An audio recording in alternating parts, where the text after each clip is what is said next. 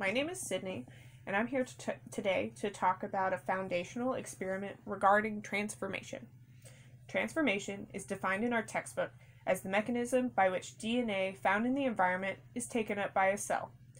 Before it was known that DNA was the substance which caused transformation, there was speculation that the source could be protein, RNA, or DNA in origin. The experiment which addressed these concerns in lecture was the Avery, MacLeod, and McCarthy's transforming principle experiment. It was previously believed before this experiment that proteins probably carried the genetic material in an organism.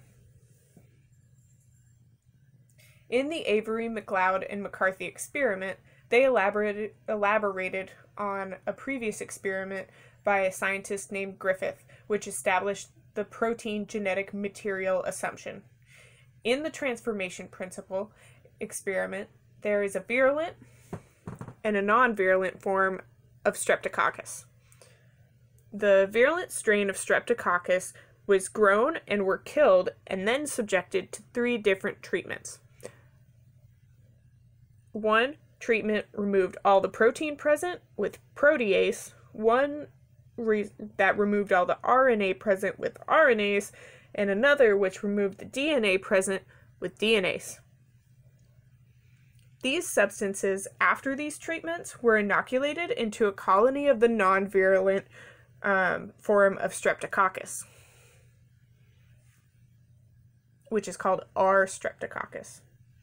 After some time, it was observed that only the DNase-treated bacteria were transformed into the virulent Streptococcus.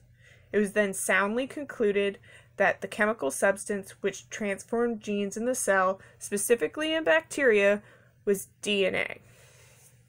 There are other experiments which added to the repertoire of knowledge on this topic, but the conclusion and implications of the Avery, MacLeod, and McCarthy transforming principle experiment led to the understanding we have today of how transformation operates.